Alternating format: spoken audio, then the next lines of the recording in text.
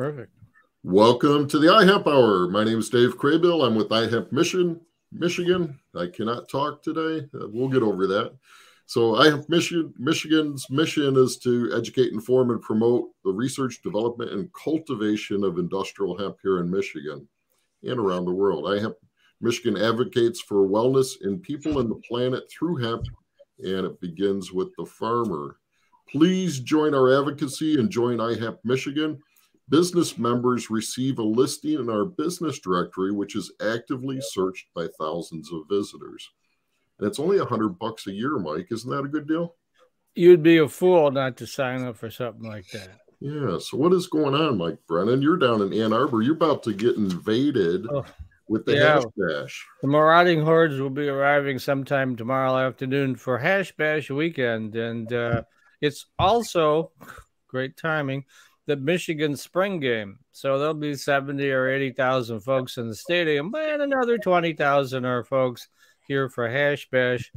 So, yeah, I'm parking the car on Friday night and it ain't going nowhere until at least Sunday. So, because it's going to be at a premium. So, yeah, we're excited.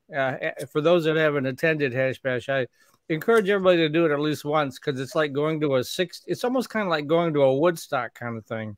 It's just, everybody just mellow, smoking weed, and a lot of stuff going on. There's the Monroe Street Fair that's not officially part of Hash Bash, but is just behind Hash Bash, where there's going to be food trucks and porta potties and vendors. They can't actually sell there, but they can give it away. You can get samples. So, and like I say, it's going to be what a weekend. Very cool. And Blaine? That's awesome.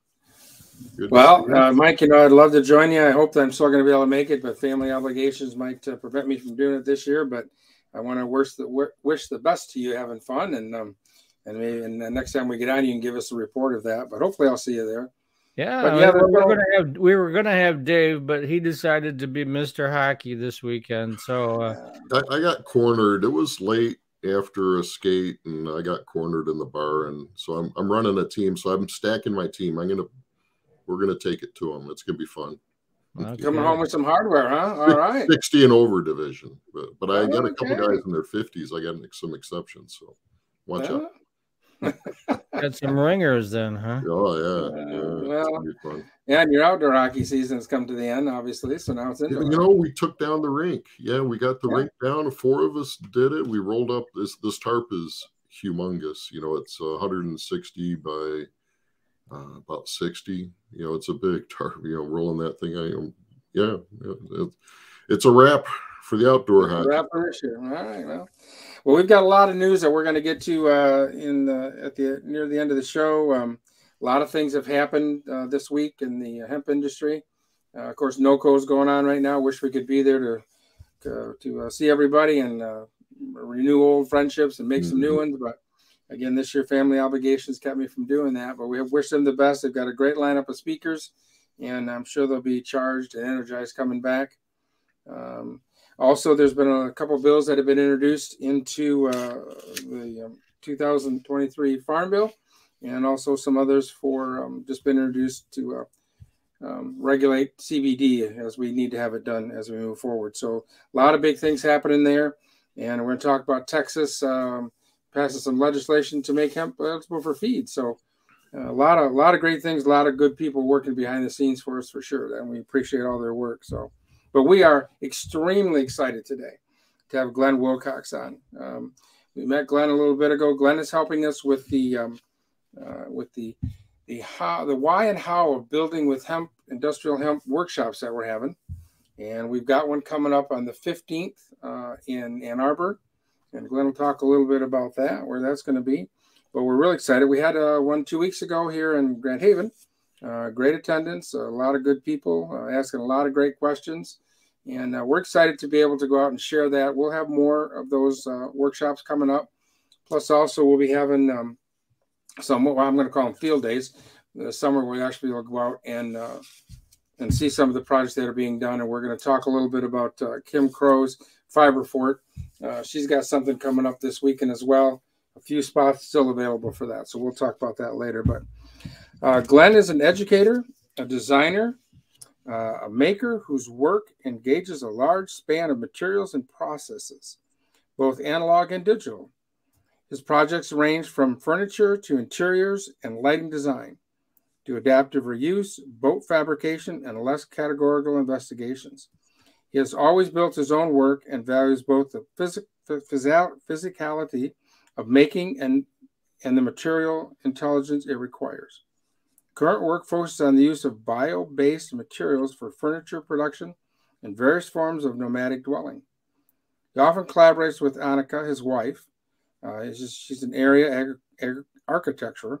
Together, they have received numerous recognitions, including citation awards in architecture magazines, R&D awards for their carbon fiber research project, Sealith, 2014, a special mention in Architecture's A+ award for the Flying Carpet Project, 2014. We got to hear more about that today. Which also receives the Huron Valley American Institute of Architects Award, 2013, an honorable mention in the Association of Collegiate Schools of Architectural Faculty Design, awards for Hot Air, 2010, and an honorable mention in the 99,000 House Competition, 2008. Glenn has a Bachelor of Agriculture from Temple University and a Master of Agriculture from Cornell University. When not working on new projects, he'll be dreaming up one while off on an adventure sailing to a distant shore, cycling in the middle of nowhere, or sometimes combining both of them. So, Glenn, welcome to the show today. We are so excited to have you on. What a slacker you are, Glenn. You haven't done anything. No, I'm kidding. So, well, thanks so much for the invite. I'm glad to be here to talk about some of what I do and to be involved in the workshop on the 15th. I'm really looking forward to. I'll actually have some of my physical stuff I will bring and show. In addition to doing a short lecture on stuff too, so I'm happy to. Glenn, we're going to have that at the is it the Taubman? Can you give me the location again? Taubman. It's at the Taubman College of Architecture and Urban Planning, and it's going to be in the new edition of that on the ground floor. There's a room, big presentation room, 1360. There'll be plenty of room in there. That's on North Campus, isn't it? Yes, it's on North Campus. It's the building's actually directly across from the VA hospital. You enter it on the address is Bonesteel, but you really enter it from Fuller. The parking lot's on the back, and so that sounds like Ann Arbor. You'd come in. Yeah. It's like you can't get there from here. You got to go this way. Yeah. You got to go to the back. Yeah. But we have maps on the website. It'll the address you can Google. Yep, you can find it. Yeah. GPS. Google knows all. That's for sure. Yeah. And and it's a great price. We've got $40 and $25 for students. And that includes lunch. Yep, that includes lunch. So please register early if you can for us. That'll help us with getting the lunch numbers correct. So we want to make sure everybody gets a little something. Zingerman's for lunch, or what are you doing for lunch? I don't know. I think we might do Panera on this one, maybe. So we'll see. Okay. Yeah. Zingerman's the home of the $25 sandwich. So great sandwiches, but boy, it's gonna cost a big paycheck. Mike, this is a hemp event, not a cannabis event. Oh, right, yeah. Okay. Yeah. $40, not $500. Yeah. Well, Glenn, how did you get in? It's always interesting to hear people how they got involved with the industrial hemp part of things, and so tell us your story. How'd you get involved with this? You also do stuff with mycelium too, which we want to talk about. Yeah, that's sort of working with both, and there is a relationship between the two. I'll tell you because you mentioned some of my other work, the carbon fiber, and I worked a lot in all different kinds of composites. I've done a lot with like concrete casting and mold making and EPS foam and all that. And in 2017, my wife and I, after 20 years of teaching, we went on a sabbatical. We took 14 months, rented our house out here in Ann Arbor, and took 14 months and sailed with our daughter up and down the East Coast from Newfoundland down to the Caribbean and back. And tried to look for ways to really live in a more sustainable way and travel in a more sustainable way. So mainly using wind, and we had a lot of solar. We have a lot of solar power on that, and a wind generator. And one of the things that was striking in that trip was seeing all of the results of climate change all along that coast, the higher tides, the floods, the places that were completely flooded, or the strength of the storms. And when we came back, I sort of made a pledge to myself that I would look for ways to use materials that were much more sustainable, much more bio-based materials. And it took me a while to figure out what that was. And one of the striking things that happened was in 2018, the passage of the Farm Bill, which made industrial hemp legal in Michigan. I immediately tried to acquire some because I wanted to start to work with it, to understand it as a material. At that time, the only time I could find stuff was from North Carolina. Because they had been producing it, been legal to produce it there for a while. So I had a couple bales shipped up, and I just started experimenting with it just to see, I started reading books on hempcrete to see what it was, what the different compositions were, and I just started doing sort of small material studies with it, using different mixes, and I ended up producing, I would say, like 150 really sort of small little test studies of it. I made this sort of like slip cast mold where I could just make, one sort of mix after another, and experiment with it.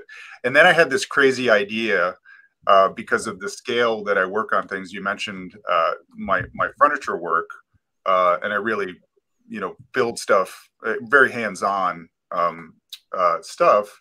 I had this crazy idea to try to make furniture out of hempcrete, and I worked on that for about 6 months with only like one success, because I was trying to make these kind of stool tops out of hempcrete, and at that scale, it doesn't work so well at like a small furniture scale. It's kind of too brittle to do that. We know it works really well at a I mean, it's a fantastic material, and it works really well at a kind of wall scale. And so I could have gone the route of building sort of bigger, kind of dumber furniture, but I had a student who, in one of my classes, and I always get my sort of best ideas from students, teaching students. They always bring in sort of new materials and things. And she was using this material called mycelium, which has as its substrate, it has some sort of agricultural substrate. Could be hemp, could be straw, could be sawdust. There's a lot of different things you can use for it. And I thought, this material looks really interesting because it has the consistency of EPS foam, and could one use it as a way to build what I was trying to do, build this sort of furniture. And so I did one stool top out of that, and it was I was pretty amazed by it. I had actually acquired that material, the mycelium. I can talk more about what mycelium is, but I acquired that material from a company called Ecovative, which is in New York. And I'm not sure if there's any hemp content in it, but it is, a sort of agricultural waste that they use to grow the mycelium on. And so I was using their material, but now I'm at a stage where I'm trying to make my own material, and I'm using hemp as a substrate for that, which has been pretty positive so far. But there's a whole sort of can of worms you open when you try to make your own material, grow your own material. I'm told that in growing fungi, that it's very susceptible to bacteria, that it has to be a very sterile environment. Yep. Yeah, that's right. It's that's the tricky part. One of the tricky parts of it is you have to yeah, have a very clean environment. So I've set up a small lab in my house that I can sort of cordon off, and I keep it very clean. And then I haven't put it in yet, but I'm going to put in a HEPA filter system to get clean air. But I have one of those those lab glove boxes where I can move some of the material around. It gets well. I should talk about what mycelium actually is. Yeah, sure. That'd be great. Yeah. So mycelium is essentially the body of fungi now fungi is not a plant. It's actually, they call it the third kingdom. Yeah. And I should also be clear, I'm not a mycologist or a biologist or anything. So actually, if there are any mycologists or biologists listening and I say something wrong, please let me know. I mean, I'm a total amateur in this stuff, but I sort of like that position. Anyway, mycelium is like it's the body of the fungi organism, which the mushroom is the kind of fruiting body from that. So mostly mycelium you don't see because it exists underground, and then you'll get sort of mushrooms sprouting up. It's a bit like the relationship between a tree and an apple. Where the apple is equivalent to the mushroom, and the tree is the mycelium. Although mycelium doesn't grow like a tree, it doesn't. Well, it seems to branch, but it's more of a rhizomatic system. It looks more like a network than it does a branching sort of structure. It sort of looks like a neural structure. We saw Avatar, where they're all connected. Everything's connected, right? Right. Yep.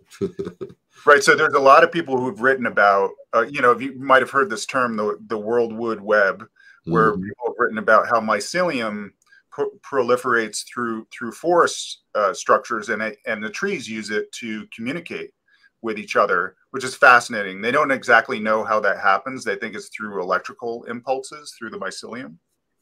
Anyway, mycelium is made up of these single-celled strands called hyphae, and they're incredibly dense. So if you were in an old-growth forest, like in Oregon, which had a lot of mycelium in it, in a handful of ground, you would have 26 miles of hyphae.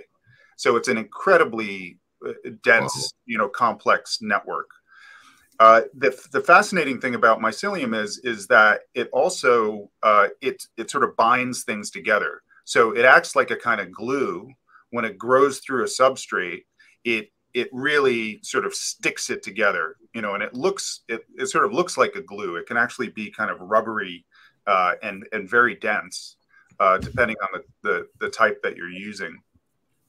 And so that's the quality of that is what I'm interested in.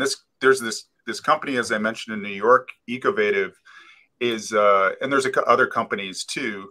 They sell a prepackaged mycelium, so you can buy a package of it, 10-pound package, and it's already grown in there. You put it in a mold, you wrap it in like saran wrap, and then you let it grow for 5 days. You pull it out of the mold and you dry it out. You can bake it, and it has the consistency of a like EPS foam. And so you could use it to replace that material. So it's fascinating. And the interesting thing about Ecovative is that they've been able to produce this product. Like, it's a growing product, but you can buy it, and it works really pretty well. I've ordered a lot of material from them. The problem with it is it's not so cheap to ship overnight, because you have to ship it overnight from New York to 10 pounds or 40 pounds. Sometimes I order 40 pounds. So 40 pounds of it is like $500 when you include shipping.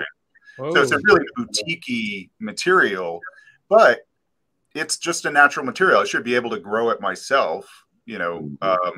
They have a lot of patents on the stuff that they do, but I don't think I'm not sure if they genetically modify the type. I know the type of strain that they're growing, but I don't know if they genetically modify it or not. But so what I'm working on now is I've already made a couple things with their material.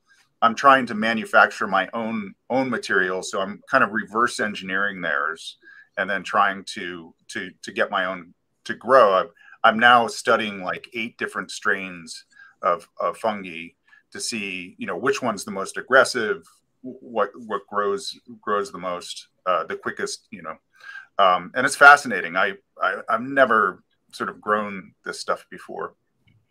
Would being, you know, as hemp is naturally antibacterial, would that help using it as a substrate for the fungi? Yeah, and it's also very high in nitrates. One of the things that you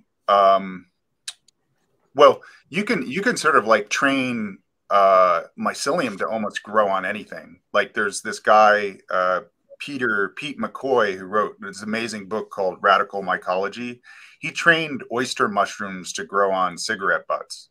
You know, there's this whole area of called mycoremediation, where they're training fungi to like clean soils and you know, clean toxins out of things. So if you have you know, but different strains will grow on different things.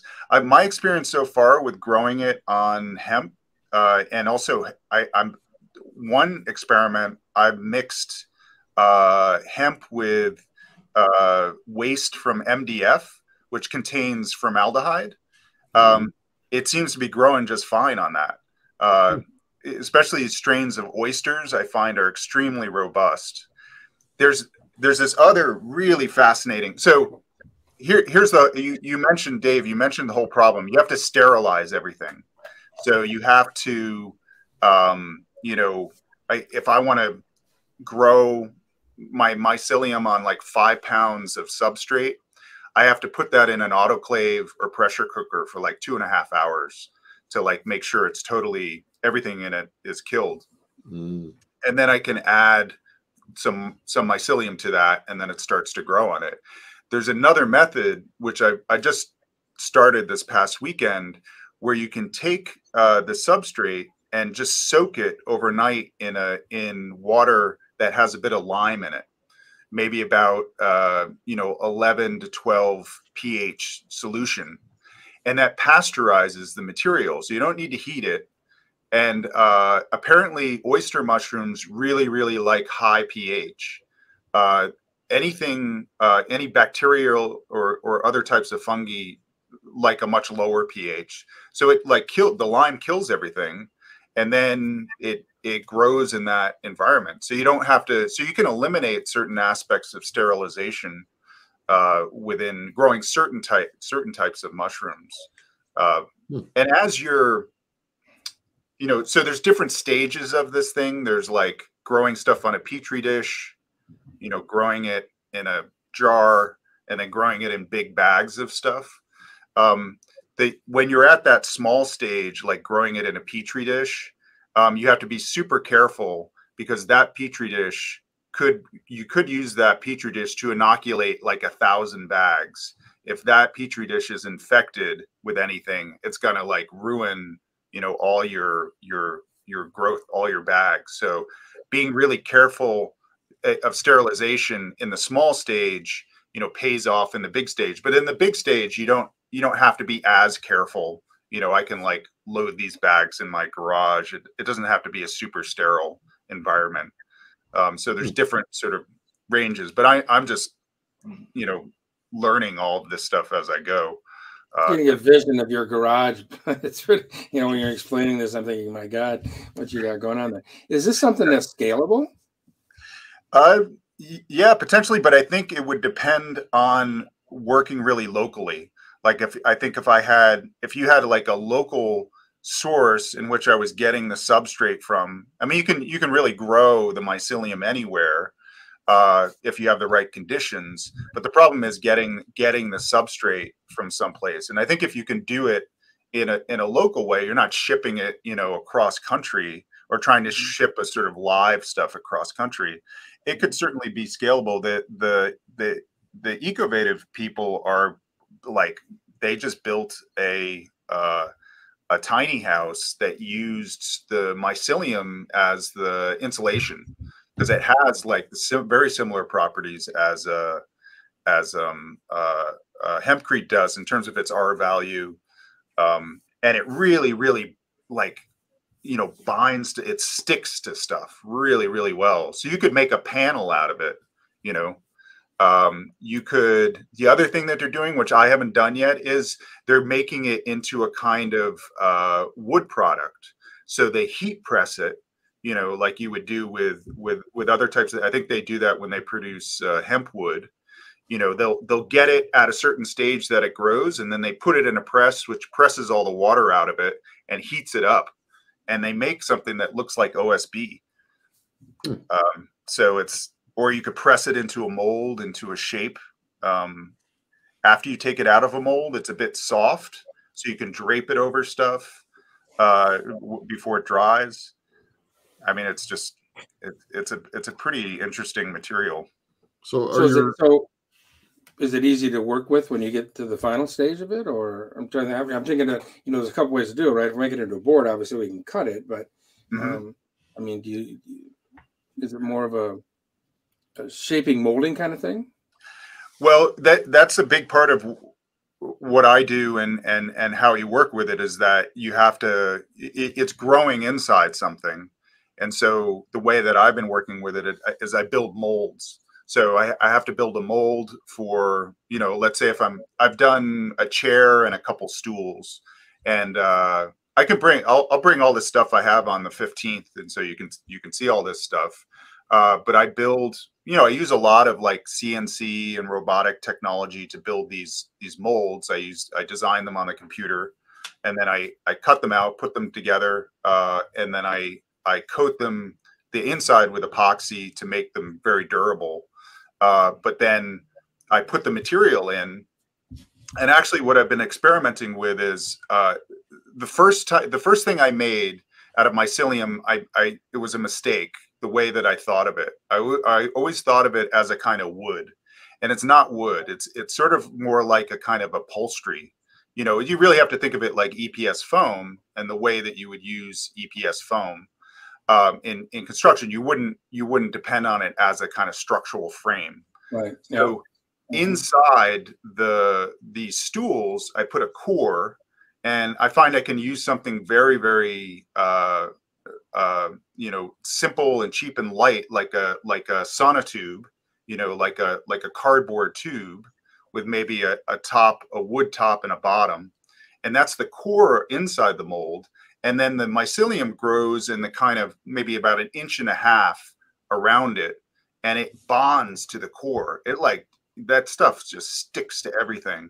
And so it bonds to the core, and then I can use the core to like attach legs and things to it. You know, so I use the core as a kind of structure, and then the mycelium is a kind of upholstery for it, you know, that you know, bonds to the structure. So I'm experimenting a lot with like internal, you know, 3D printing, making internal structures to things that then have mycelium grow around them, and they can be much more structural, you know, than a regular sort of EPS. But that's common actually in if you look at any EPS made furniture, most of them have some kind of internal frame that they grow around.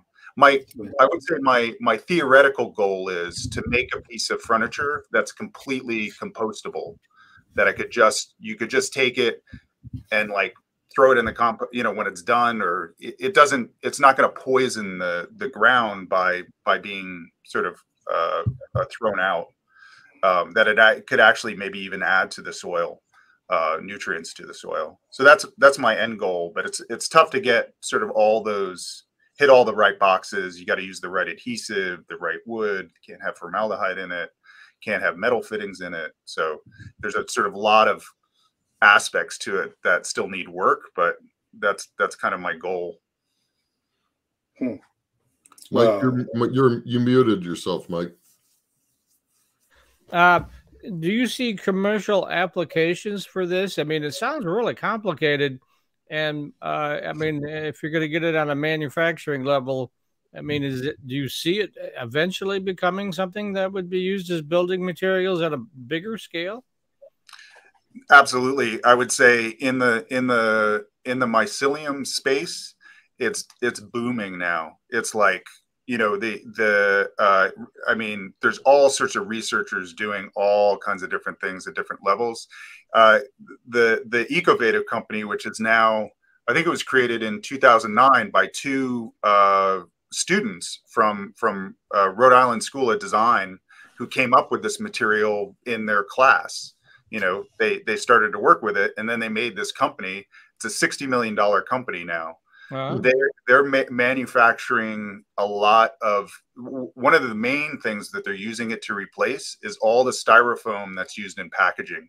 Yeah, that's what. It makes it completely compostable. You could just sort of take the packaging and just, you know, throw it in the ground, and it'll, you know, and so that's a big part of their market. And then other people, there's companies now making a faux leather out of mycelium. They can make it without a substrate in it, and so it looks and feels a lot like leather. There's just, I'm sure the cows appreciate that too, right? So, eat more chicken. No bull. Okay. You know, the other thing too now, I mean, we're obviously, everybody in the know knows that hemp building materials are fireproof and a lot of advantages. However, there's still a lot of, as far as I can tell from being on the show for a couple of years, the fire inspectors and the folks that control the cities and the counties haven't really bought into it. It's like, I don't know. Yeah. So do you think this is something they would buy into? Yeah, I think there are people like, you know, these companies that are producing this stuff that have a huge interest in, you know, making sure that things are safe and that they can be approved and used as building products. It seems that that's a lot like where this company is going, and other people are looking at. And yeah, I would be very interested, because it does have, if you use the, you know, hemp as a substrate for it, it has all those qualities, those, like, you know, anti you know, fire, really good fire rating, really good insulation, you know, really great qualities to it. Good thermal properties. Mm-hmm. Yeah, I mean, it's got a lot of advantages. It's just still kind of on an experimental level right now. I think that would be safe to say, right? Oh yeah, still definitely. I mean, it's so. I mean, yeah, like I said, that company was 2009. Everything's really pretty new in it, and so there's just a lot of people trying to figure out, you know, oh, what can I do with this? You know, which is kind of what I'm doing. I'm like, this is a fascinating material. What are its possibilities? You know, what are really its adhesive qualities too? That's one of the things I'm studying. Yeah, a long time ago, I worked out at a Seattle newspaper and covered Weyerhaeuser, and I would, you know, the big lumber makers. I was wondering, is there something that would cause them to want to buy into this? Because they're the ones that, you know, then you get into the huge scale if you can get the Weyerhaeusers of the world on board. Yeah, I think if they could make a sheet product out of it, that would, you know, they might buy into it. I would say is it used more for interior stuff more than exterior at this point? Yeah, definitely. Mm-hmm. Interior. I had my student who introduced me to it that I was working with. She's actually much more interested in, like, you know, making something out of it and having that thing continue to grow. So she doesn't use the process of, like, killing the mycelium, which you do through heating or drying. She takes her stuff. She's more of an artist, so she takes it and she, like, leaves stuff outside and see if it, like, continues to grow. You know, these sort of structures which are a bit, you know, human made and a bit natural. You know, some combination. So they'll, like, continue to grow mushrooms, which is fascinating. But I was surprised by, she left some of these pieces outside for over a year, you know, through Michigan winter, and they didn't corrode or wear, you know, wear. They were like actually in pretty good shape. So one of the other things I was doing both with the hempcrete studies and also doing with mycelium are different ways to seal it.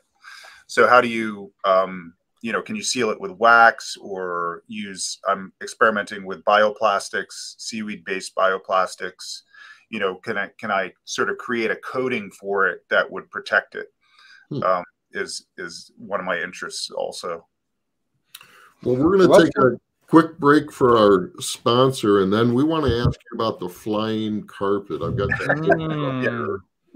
Blaine wants to use that to fly over from Muskegon over to Ann Arbor tonight. So yeah. Well, we want to thank Ag Marvels and Heirloom Grove for helping sponsor the show. They have a great line of products. One of the products I love to use is their BioFreeze. I had a little fall a couple of days ago in my ribs, and I've been putting that on there. And boy, I tell you what, at night it really helps me, takes that pain away. It helps me quite a bit do that. So there we go. So they've got a great line of some bath bombs that they have. It's one of the things. They're located up near Mount Pleasant is where they're at. And the CBD bath soaks. There's some of their oatmeal, milk, and honey bars. Their creamy lavender. And so there are 3 different kinds of bath soaks here: rosemary, mint, creamy lavender, and honeysuckle. What's your favorite, Dave? You know, I haven't experienced them yet. I know Becky would like the lavender. She's always a lavender kind of person for sure. That's for relaxation. She's around you, Blaine, so she needs to relax. Well, and I'm pretty I do. I'm sure I do, without a doubt. Yeah, so the CBD bath strokes, they've got 3 kinds. I think you mentioned those on there. 300 milligrams CBD in them. And they're $30 a jar, is what those jars go for. And the soap goes for about $10 a bar. And so I encourage you to go check out Heirloom Grove, their website. They're always coming out with new stuff. Jamie and Mike are You don't eat that, Mike. Oh, okay. Yeah, it's not an edible. I got it. All right. Yeah. Looks like you could, though.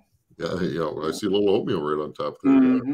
Yeah, I do. So very cool. But great products they come out with. So again, we want to thank them very much for their helping the show and what they do there. All right. Well, let's get back to talking to Glenn. I need to find out what's the deal with the flying carpet. What's unique about this? Yes, there's your wife there too. Right. Yeah, that's my wife. So the flying carpet, actually, if you look in the upper left-hand corner, that's a picture of the first flying carpet we've done. We've done a couple, and the way it came about was my wife. This was at my daughter's school. This is Angel Elementary in Ann Arbor, and a school that my daughter went to. And my wife happened to be on a committee at the school that was somebody had donated $10,000 to buy some new furniture for this particular area in the school. That was that could have been a sort of free sort of study reading area. And so they asked, because my wife was an architect, they asked her, hey, can you look through these catalogs and pick out some furniture that can go there? And she looked through the catalogs and she said, this stuff is garbage. We can take the $10,000 and make something great and amazing, and we'll do it, pro bono. We won't charge any of our own labor and design time. And so we went through a lot of design iterations, and then we came up with this. This is actually the form of the flying carpet. What we actually produced was a kind of system to make it. So I wrote, I do actually a lot with, I know I'm working with mycelium and hemp, but I do actually teach and do a lot with computation and coding.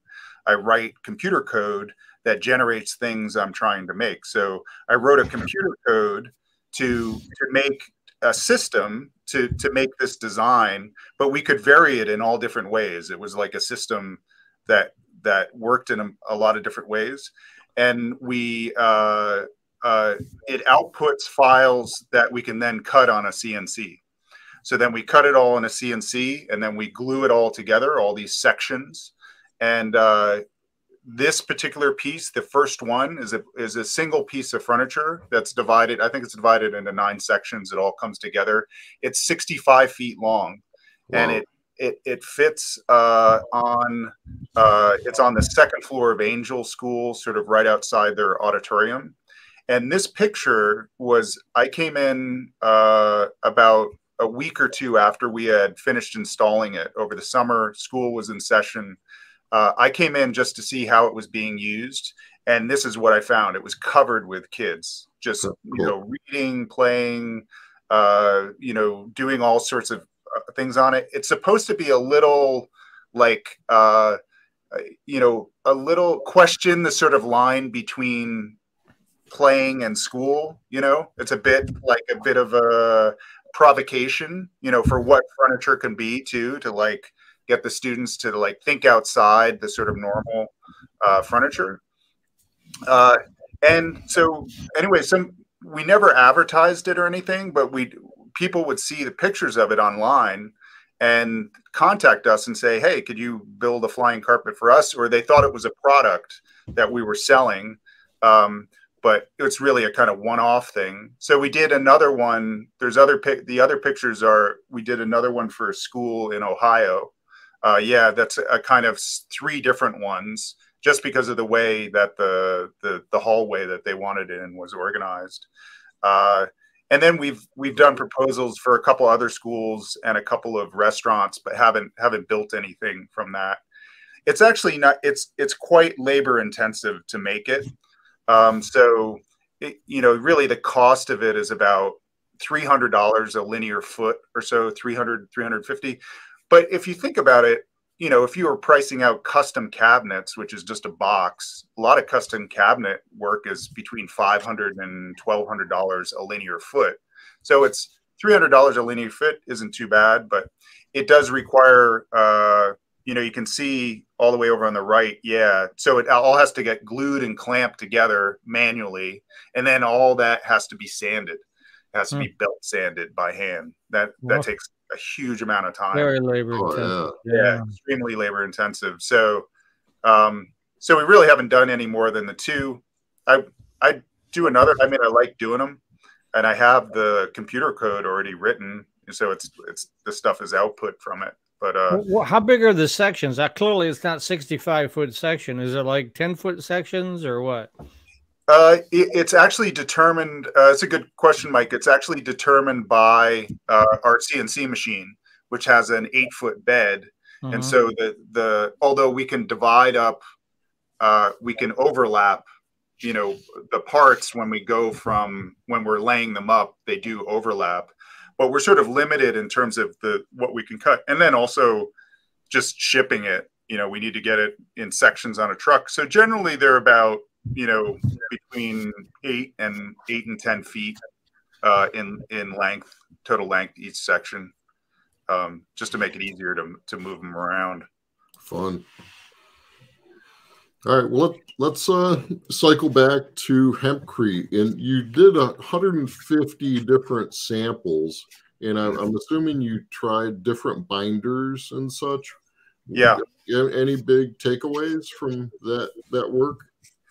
Well, you know, it's something I want to go back to, because what I ended up doing was, and I didn't like that. It might have had to do with the scale that I was working at, but I was always ended up adding a little bit of cement to what I was doing, and I was able to acquire a bag of hydraulic lime, which has natural pozzolans in it. the place I got it from a place in Pennsylvania, but they get it from France because there's a much, of course, you guys know there's a big, hemp construction was never stopped in Europe. And so there's a lot of knowledge over there. And so this French lime, I don't think I have to add cement to it, but it has a natural pozzolans in it. And then I had very good results with cutting the lime with metakaolin. So using a bit of the clay metakaolin, and so doing a mix that was a bit, probably 50 lime, 50 metakaolin, and then also good results with, instead of cement, I use slag and fly ash as replacements. But yeah, that's something I think I could do it all with hydraulic lime. So I don't know what the sort of mixes that I'm interested to know from this workshop. I'm actually interested to hear what different mixes that people are using to get good binding results. Yeah, I'll bring you some. I bought some agricultural lime from TSC, a Tractor Supply Company. Mm-hmm. It was, I forget, maybe $50, but it was a big bag, and that seemed to work well. I have some samples I'll bring down. So, yeah, it's interesting. I'm excited that your students are engaged in this process and they're taking us to a new and more sustainable future. So we appreciate that. Yeah, I actually just because I've been maybe working with this stuff for about 2 years, and I just proposed a course next fall called Biomaterials for Designers, and the response from the students has been overwhelming. Like the course filled up in about 10 minutes, and I just keep getting emails from students that want to take it, and they're just telling me they're interested in mycelium and hemp, and they want to use these materials. They want to learn how to use them, and it's just the generation, they're very interested in these technologies and these materials. Cool. All right, Glenn, we're going to look forward for your talk at the workshop for sure. I think a lot of people will be interested in hearing about all this and where it's going, and sure, sustainable is what we're going for here, folks. That's for sure. Yeah. So. All right, well, stick around to the end, Glenn, because we're going to get to another fun topic: eating food. Doesn't use any mycelium in his recipe, though. So I mean, I should have been more prepared. I should have done something with mushrooms today. That's it, shrooms. So, all right. Well, we want to give a shout out to Kim Crows, who's helping us out with the Hempcrete workshop, the hemp building workshop. She has her own event this Saturday in Detroit, and I understand there's still a couple slots left, Blaine? I think so. She's had a couple in the morning, and I think there's probably some in the afternoon as well. So you can find Kim at fiberfort.com or reach out to us. We'll connect you with her.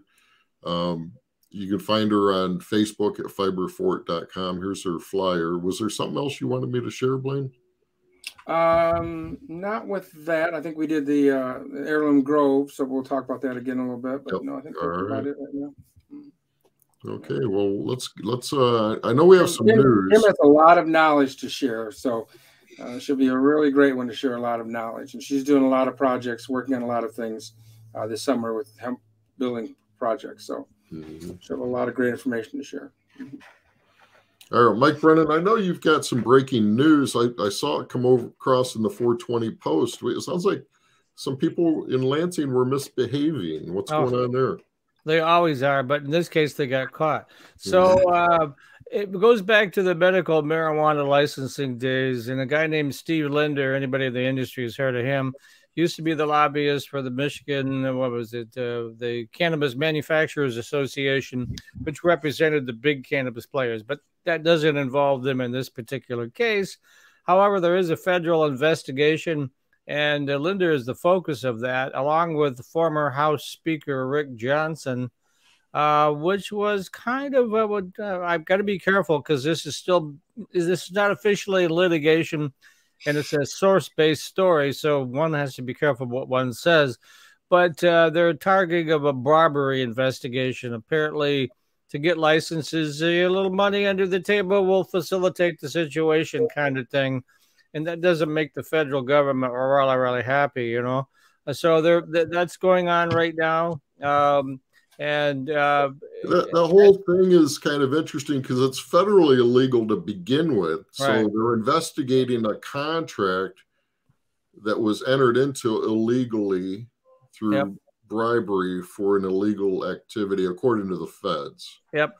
It's So, lots wow, of illegal that's stuff hefty there. topic. So it's going to take a while to shake itself out. However, it's a pretty big deal. I mean, I suspect a lot of this goes on. It's just sometimes you know they get away with it, and sometimes they don't. And in this case, it doesn't appear they did. But we'll wait to see. And I don't think charges have been levied yet, so you've got to be really careful with a story like this.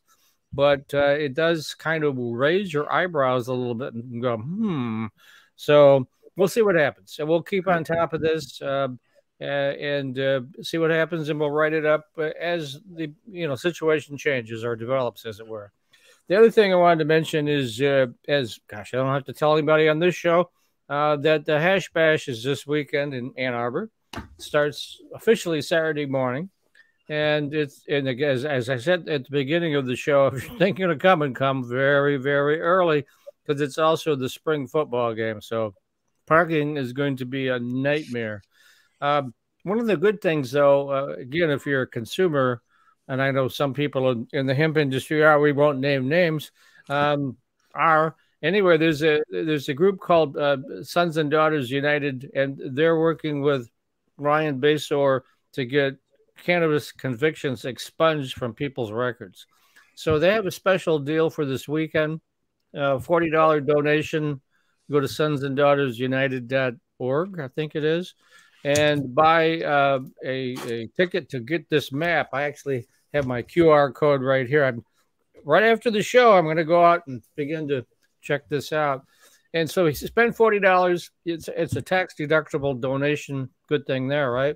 Helps people get their records expunged. And in return, there's 10 or 12 dispensaries around town, and we got a slug of dispensaries in this town that will give you free products, pre-rolls or various other assorted items with a value of about $200. So $40 investment, you get a 5-time return, plus it's tax deductible. I don't see any downside in any of this. And then you're going to get some nice product. The one thing about the Hash Bash, if you do come, there are no sales at the Hash Bash as of THC products, I mean. So you have to bring your own. So if you do this deal, you'll have your own, and then you can freely consume. I mean, this is Ann Arbor. Heck, when I was a student here, it was a $5 fine if you got caught with marijuana smoking and you mailed it in like a traffic ticket. I think it's about $25 now, but, inflation and all that. But again, if you're coming here and come early, because it really starts to kick off at about 8 or 9 in the morning. And then Monroe Street Fair, we're partnered with Charlie Strackbine, who puts on the Monroe Street Fair. And that's the sort of commercial side of Hash Bash. Hash Bash is just a protest movement, which is on the Diag in front of the Graduate Library. Anybody that's been to Ann Arbor knows where that is. Big brass M in the middle of it there. But the Monroe Street Fair is where there's going to be vendors. Again, they're not selling, but they're giving stuff away. There's also food trucks there. There's also porta potties there. And as we were saying in the beginning, I looked at the weather report. It's going to be like 40, 45 degrees and windy. Dress warm because you're going to be outdoors all day long. And it can be brutal if you're not dressed correctly. Right, guys? Yes, sir. Yep. There's no such thing as bad weather. It's just bad clothing. So that's it. Yes. Yep. So those are the two highlights. So we got some great litigation soon to come in Lansing. Some people are going to go down, I think, for that. And at the same time, we got some good news. We got the big Hash Bash tomorrow. But again, come early because between the football game and Hash Bash, I'm guessing 100,000 people in town besides the regular people that are in town, So busy. Excellent. Well, be safe out there. I'll do my Do you best. have any news? I know we want to talk about that. We're going to be doing an article about this legislation and something we got snookered on supporting. So you want to touch base on that? Well, I think we'll carry that on, but it has to do with, again, some support that we thought was going one way, and we just got notified yesterday that it may be a little bit of a backdoor kind of thing to actually hurt the CBD industry more than help it.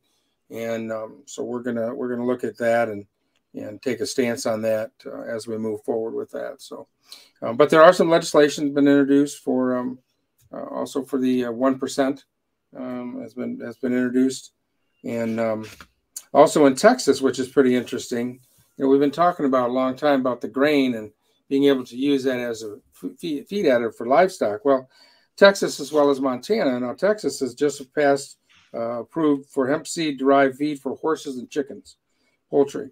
So we're going to keep working on this, and we're going to try to see if we can't get something here, the Michigan legislation also, to take a look at this and maybe pass some stuff.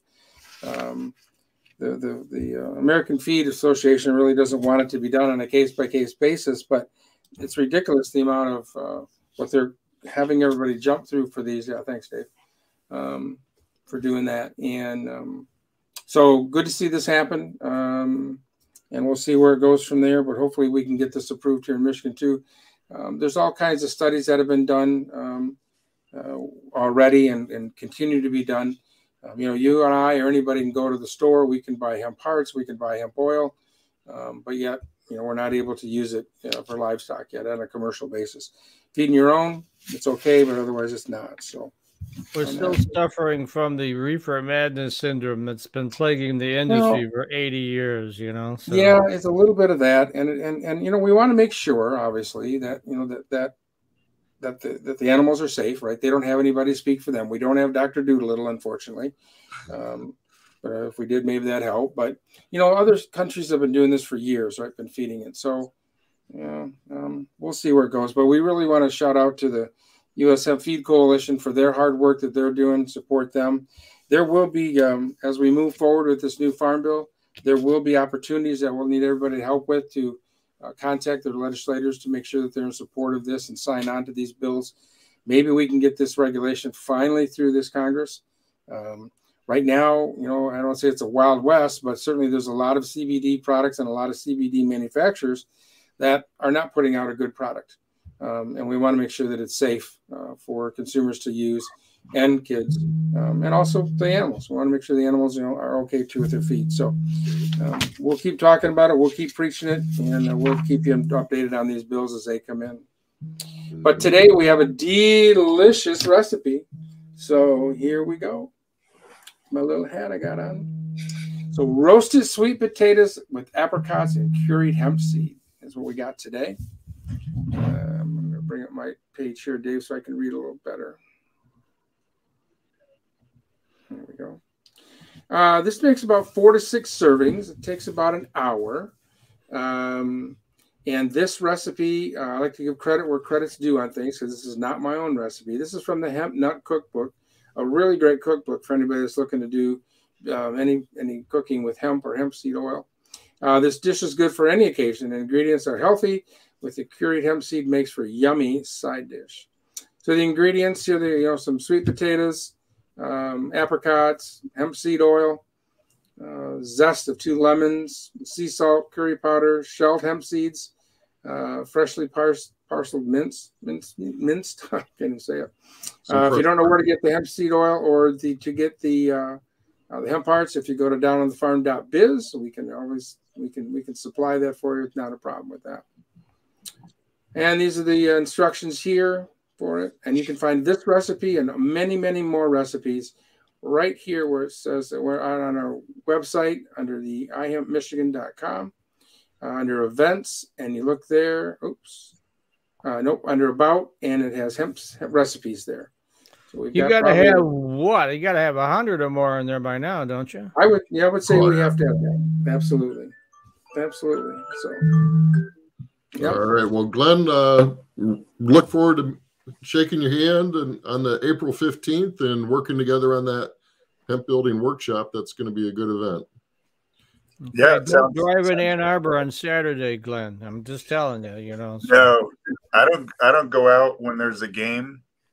Like I know, I live back here in '99 by the stadium, and I made that mistake once where I went out while the game was getting out.